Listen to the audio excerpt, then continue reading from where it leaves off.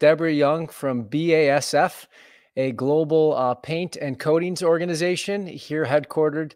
Well, her office is headquartered in North America, and I'm really excited to talk with her today. As a reminder, today's session is intended to dig into the question around how are we maintaining a connected culture. Culture applies to both our home life, our work life, and our communities. So today we're going to focus on those three areas with Deb. Deb, welcome to the show. How are you today? I'm doing fantastic. Now, where are you taking this call from today? Okay.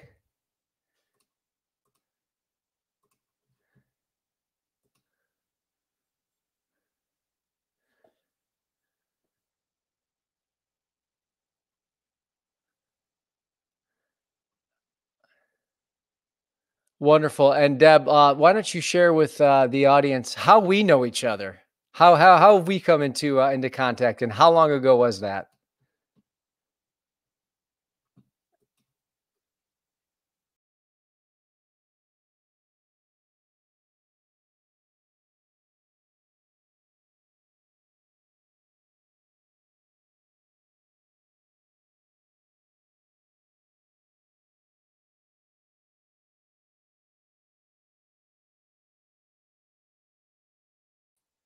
I think it was actually class 30 10 years ago. So 2011, 2010 would have been roughly when we first connected.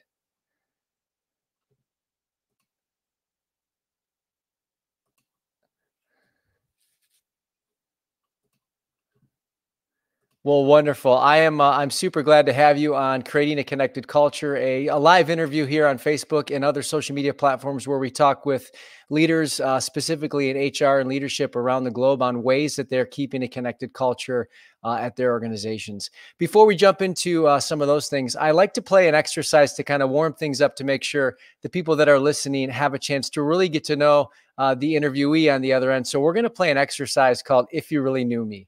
And If You Really Knew Me is what I like to refer to as a great way to kind of infuse some virtual vulnerability as we continue to connect both online and in our virtual spaces. So I'll model it for you, Deb, just so you can kind of get the gears churning, so you feel like you have some priming into what it means to play the exercise. But for those that are listening, this is a great game to play with your teams in your one-on-ones or even on a family reunion. But wherever your virtual kind of platform is, If You Really Knew Me is focused on sharing statements that are more revealing in nature onto who you are, and maybe some of those things that kind of create intimacy or into me in which you see. So like I mentioned, I'll go first, Deb, I'll share. So if you really knew me, you would know that I have a 4- and a 6-year-old son and daughter. If you really knew me, you'd know that I struggle to get along with my 6-year-old son, and I'm working through some major discipline and respect issues. If you really knew me, you would know that I'm a huge Kenny G fan. I love hip hop. I love Christian music, but I also love Kenny G, the saxophone player. And if you really knew me, you'd know that I often smile on the outside, but don't always feel that way on the inside. So that's how the game plays. Deb, I'm going to kick it over to you for the If You Really Knew Me exercise, and good luck.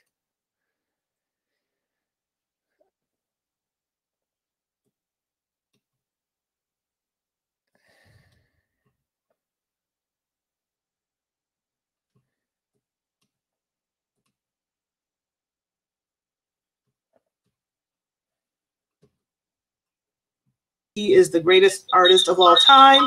He is my favorite artist. If you really knew me, you would know that I am fairly introverted. People have a very difficult time believing that. I prefer working behind the scenes and helping and coaching others to be successful. If you really knew me, you would know that ego and pride are pet peeves of mine. And if you really knew me, you would know that I practice servant leadership. Awesome. Deb, I'm getting some feedback that we can't hear you. Can you hear Deb now? Okay, it looks like we can. Okay, wonderful. And I have lost your audio. Okay. You lost my audio. So, I can hear you now. Okay. So Deb, next question. How are you creating a connected culture at BASF?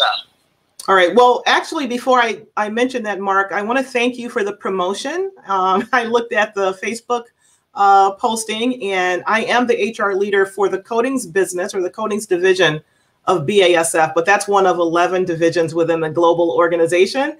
And so I just want to make that distinction that I am not the head of HR for all of BASF, but I'm head of HR for the coatings business for North America. But thank you for the promotion. I appreciate that. Not a problem. So let's see. When I think about how I'm supporting teams, there are two teams that I directly engage with every single day.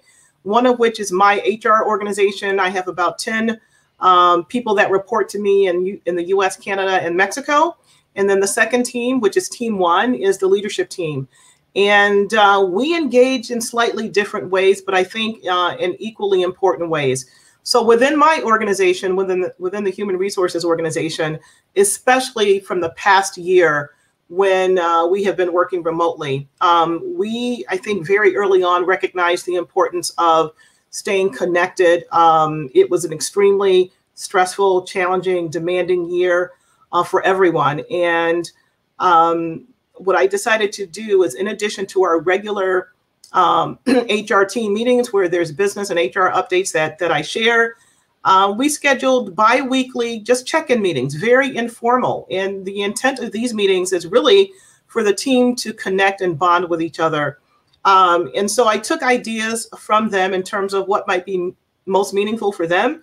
So, you know, one of the meetings is really based on what we call a GTK, or get to know. So each team member provides like a one-page slide that's called About Me. And they share whatever they're comfortable sharing with regard to either their hobbies, their interests, their family, their friends, basically non-work topics.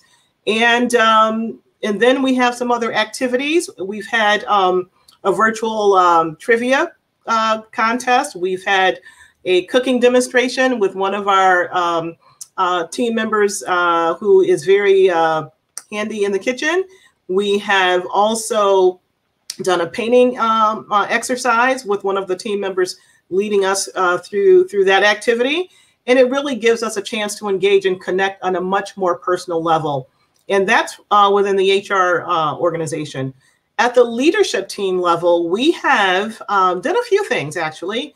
We've invited guest speakers in, like yourself, to come in and talk to us about the importance of maintaining balance and to not overuse our digital and social media tools to be all consuming.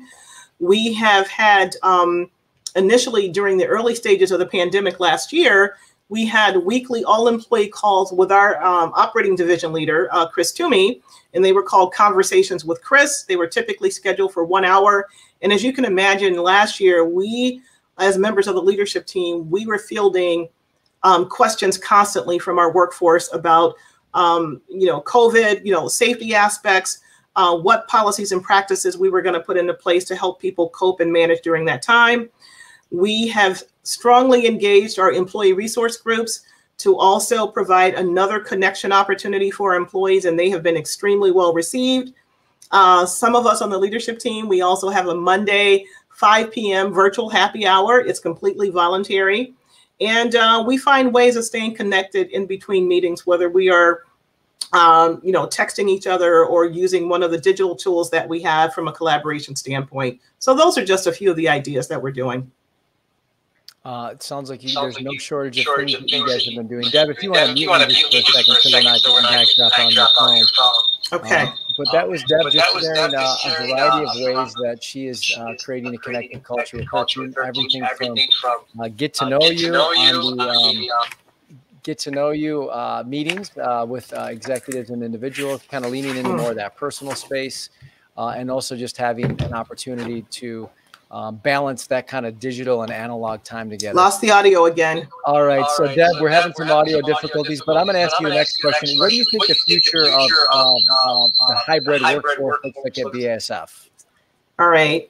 I think I heard most of that question. The future of the hybrid work model, was that it? That's it. Okay, great. Thank you, Mark. So this is an active project. So let's just say this. We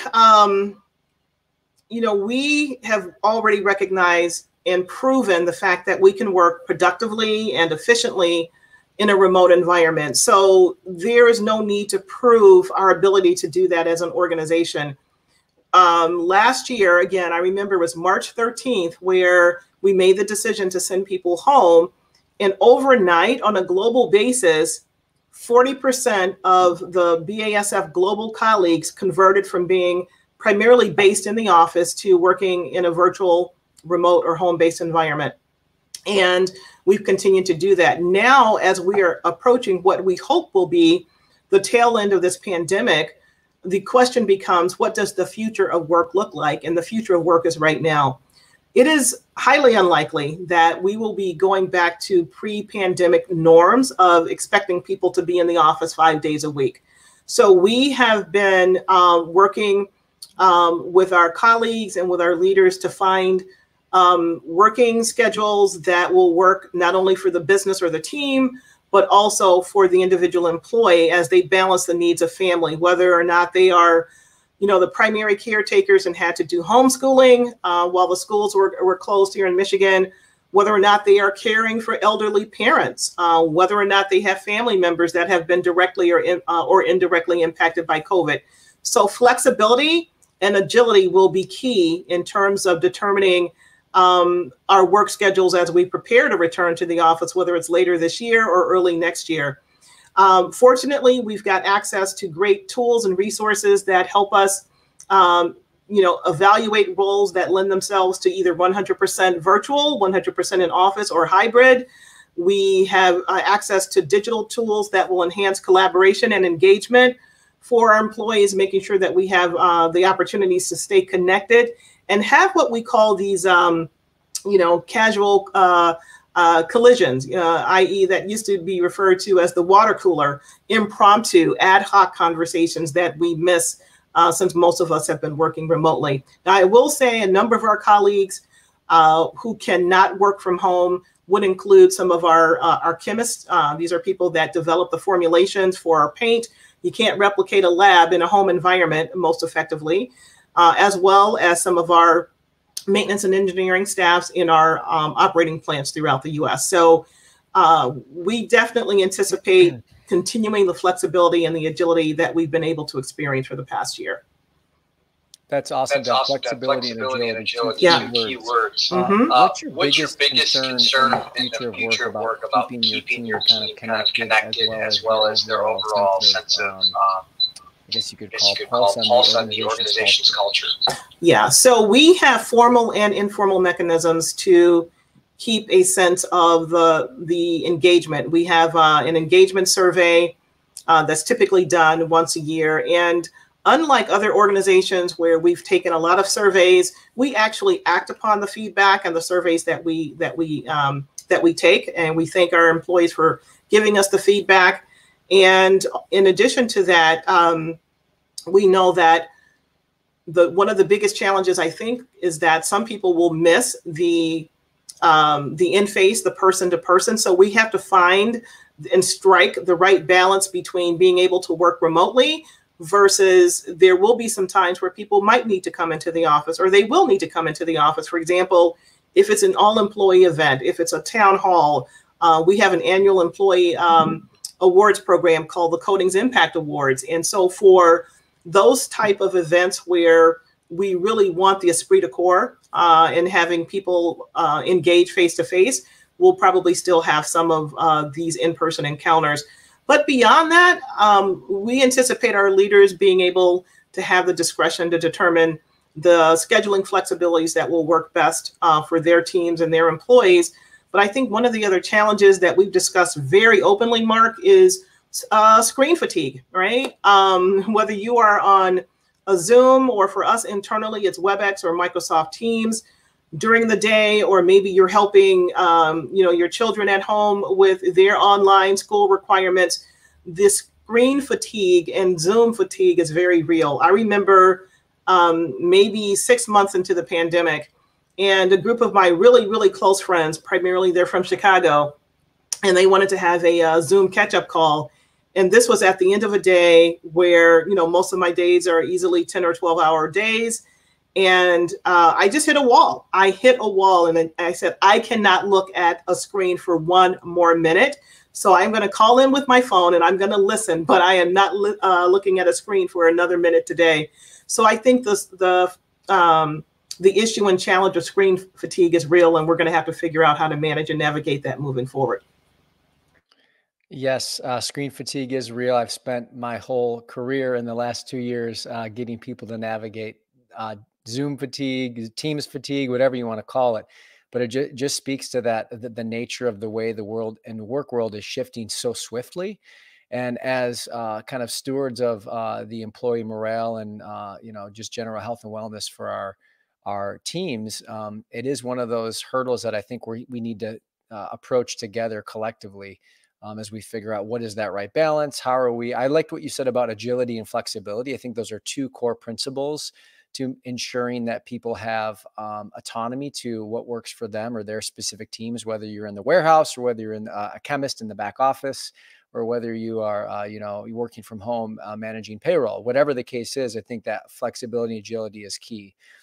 Deb, what would be some general comments that you'd share regarding, how you believe, if you're a leader of a small team and you don't have a clear path on when you're returning to work, what would be some counsel you'd give them on ways that they can create connections within their teams? Sure. So with any particular issue or challenge, we have to start with the business need or the team need in mind. And you have to start with the assumption is, how can we continue to fulfill, our team obligations, our business obligations to meet customer, expectations? How can we do that? That's the leading question. And then within that space, I would say get direct feedback and input from the members of the team in terms of what would work best for them and ideally for them. We no longer work in a world where it's one size fits all, right? And I think as long as I've been in the HR leadership space, we would develop policies and practices with that concept in mind, one size fits all. And anything couldn't be further from the truth today. And so I think when you are a leader of a smaller team, you actually have the greater opportunity to develop and craft solutions that will work for the team individually and as a whole. As long as the team and the business and the customer needs and expectations are being met, I think the leaders should embrace the additional autonomy, discretion, and flexibility that they may have to co-create solutions with their employees. And what works for me may not work for you. And I think we have to be open to that diversity in terms of how we lead and manage our teams in this type of environment. Deb, I love it. That's really good advice. I know you've been in the HR space for a long time, and your wisdom and counsel is probably helpful for those that are just figuring out ways to approach even growth-based organizations who are hiring 20, 30, 40, 50 employees per quarter or per month. It's how are you all onboarding new hires to BASF, and what does that process look like? Oh my gosh, Mark, I love that question. This is within HR. I think onboarding is just one of the areas where I am just a stickler for, because what happens is an employer will court you during the recruiting process, right? And then when you arrive, your experience or your expectations may or may not line up with what you expected, right? And I call this day one readiness. So about a year and a half ago, let's just say that our HR organizational structure within North America for BASF changed to the point where I was able to hire a dedicated team. And I have the luxury, and I mean that literally, of having a dedicated person on my team who is responsible for new hire onboarding as well as learning and development. So not only do I have the role, but and not only do I have a person in the role, but I have someone who brings the passion to understanding the impact that we want to have on our new hires, not just our new hires, but certainly make sure that there's no buyer's remorse, and make sure that they feel supported, not during the first day or two or month or two on the job, but that at least that first year, and to partner with them and their immediate manager and supervisor to make sure they've got the tools and the resources to navigate the culture and all of the other unwritten expectations that may be prevalent, but if you don't know, you don't know. And so we have built a very robust new hire onboarding program that some of our other operating divisions are replicating from a best practices standpoint. So I think about when I started with BASF about 4.5 years ago, let's just say that my onboarding experience left a lot to be desired. And I'm probably still recovering from the experience. And so from that, I just said, you know, I really don't want anyone else to have the same experience that I did. And so I've been very focused on that for the past couple of years. Awesome. It sounds like you all are kind of on the forefront of figuring it out on the fly, as we like to say, you know, building the plane in midair.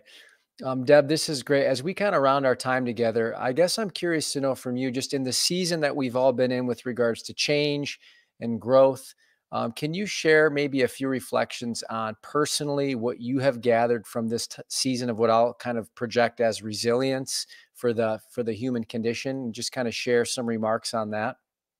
Right. So when we think about the year 2020, and then you reflect back on that, I remember us having to not only shift to being remote 100% of the time, but because I'm a member of the senior leadership team, we were having, you know, daily crisis management meetings. The demand on our energy, our time, our spirit was just incredible. And even now I reflect back on, again, just the past year, and I don't have a logical way of explaining how we got through it, other than the support and the, I would say, camaraderie and the alignment that we've been able to establish as members of the leadership team. So we have setbacks, we have arguments, we have disagreements, but ultimately, it's really an honor to be part of this particular leadership team because we support each other. And so when we do have setbacks, we are able to recover fairly quickly. We try not to wallow. We try to learn what we can and move forward. And I think there's a lot of energy on this team to do just that. So I'm actually pleasantly surprised, able to respond and recover from what was a very difficult year last year for us. Wow, there's a lot there in that response. So I appreciate you kind of offering that up to the group. We have a final question that I want to ask from a listener. This is Tim Henley, a good friend of mine from a former kind of career. He says, what are your thoughts on 360 reviews in the remote workspace? Great questions, Tim. I think that is a great question as well. I think we have to redefine what good performance looks like in a remote environment, right? It's not about necessarily the same metrics or same factors that we would traditionally use. So I think if you are going to use a 360, and just think about it as just key stakeholder feedback, you know, from the peer level, from the immediate manager, and then from maybe others that manager or leader may support.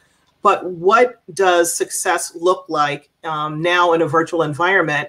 And then make sure that 360 tool or instrument is consistent with your new ways of working versus an older or more traditional approach.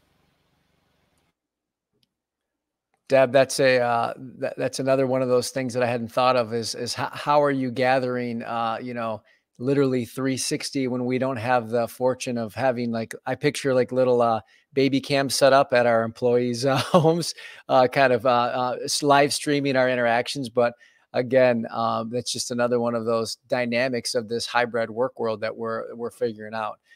Deb, right? The metrics, what are the key metrics, or what are the success deliverables associated with that person's role? And then how do they go about achieving it? So the what and the how remain, I think, universally important, even in a virtual environment.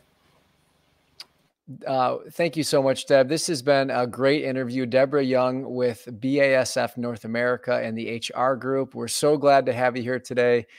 Deb, any final thoughts before we part? No, thank you for the invitation. I certainly am available to others if they want to reach out on my Facebook page, but I appreciate the invitation to join you today, Mark, and let's get after it in this new year, which is almost halfway over here now. I love it, Deb. Thank you so much. This has been a great opportunity just to continue to deepen what it's like to create a connected culture at a large organization that has global presence throughout the world. BASF And I'm just grateful to have leaders like Deb giving me some of their time to come on the show, creating a connected culture. If you know somebody within your team or your organization that you think would benefit from being broadcasted live on this series, I'd love to connect with them. You can reach me at hello@markostach.com. Otherwise, just really grateful to have you tuning in today. Again, Courage to Connect, a recent book that I wrote on creating meaningful connections in an online and offline environments. Really grateful to have you all here today. Thank you so much, and we will see you soon at our next series, and we'll go from there. So thanks so much, and we'll talk.